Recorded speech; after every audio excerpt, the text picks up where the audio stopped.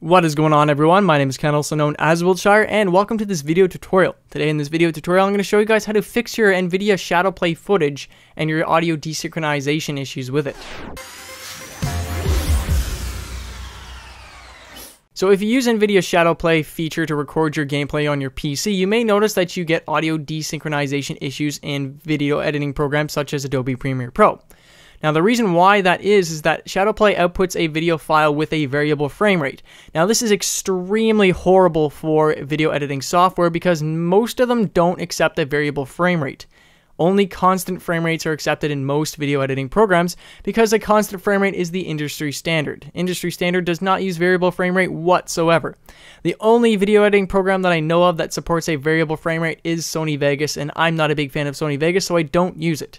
I don't use it because I don't like the layout, and if I ever want to switch over to a Mac, I can do so and edit my videos interchangeably with Adobe Premiere Pro and switch back and forth between Mac and PC. So if we look at the video file under a microscope using Media Info, we can reveal that the file is actually a variable frame rate by going to the advanced information settings in Media Info. Now, if we scroll down here, you'll notice that the frame rate mode is variable, and our minimum frame rate is 20 FPS, and our maximum is 60. Now, that's a huge difference, and that's going to cause a major audio desynchronization in Adobe Premiere Pro because Adobe Premiere Pro will not know what to do with the file. So I'm going to show you guys how to resolve this issue using a program called Handbrake. Now, Handbrake is one of my favorite programs to use to convert files over if I have this issue. And Handbrake is very easy to use. It's also free, so that's also another positive for Handbrake. Now, in Handbrake, what you want to do is you want to open up the file that you've recorded. And once we've opened it up in Handbrake, it shouldn't take too long to import into Handbrake, actually. What you want to do is you want to select large file size. If you don't do this, and it's about over a gig or so, the program will output a file that is not playable or importable. I don't know why it does this, but it does. So make sure you always check off large file size. Even if it's a small video, you will always end up with a file that is playable or importable afterwards. So you can entirely skip over the filters tab and go to the video tab. Now, this is what we really want to pay attention to. We want to go to frame rate. You want to select constant frame rate. And in this drop-down menu here, you want to select the FPS that you were trying to record at. Now, I was trying to record at 60 FPS, and ShadowPlay has outputted one that is about in between that, so I'm going to hit 60 anyway, because that was the one I was trying to record with. Now, for quality, you want to go to constant quality, and you want to jack that all the way up to 0. Now, if you're a little bit limited on hard drive space, I wouldn't recommend doing 0. I'm doing the RF quality setting of 0 because this is lossless. That means you are not losing any quality when converting this file over. And I'm quite the quality whore, so I like to make sure that my content is as high quality as possible as I can get it.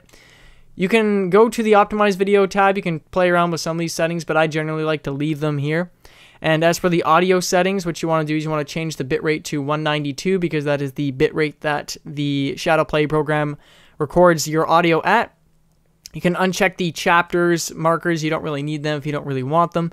Next, what you want to do is you want to click Browse, and now we're going to select the area or the destination folder that we're going to save our video to. So I'm going to nickname mine Test, and we're going to save it. And I'm going to hit the Start button, and this will prepare to encode our video file. Now, it shouldn't take too long because I've only rendered a video, or rather recorded a video for 48 seconds, so it should go rather quickly. And Handbrake is very CPU intensive, so if you have an overclocked CPU, you want to make sure that you keep an eye on your temperature values of your processor. So once this is done, I will come back to you guys in just a moment. Okay, so Handbrake has now finished our video, and now we should be able to import it into Premiere Pro successfully without having the audio desynchronized from our video. Now, I'm going to put an example of the desynchronized audio at the end of this video, and then I will do the one that I've converted over with Handbrake so you guys can get a good comparison of what the video looks like and sounds like when it's not a variable frame rate and when it is a variable frame rate. So I hope you guys enjoyed this video.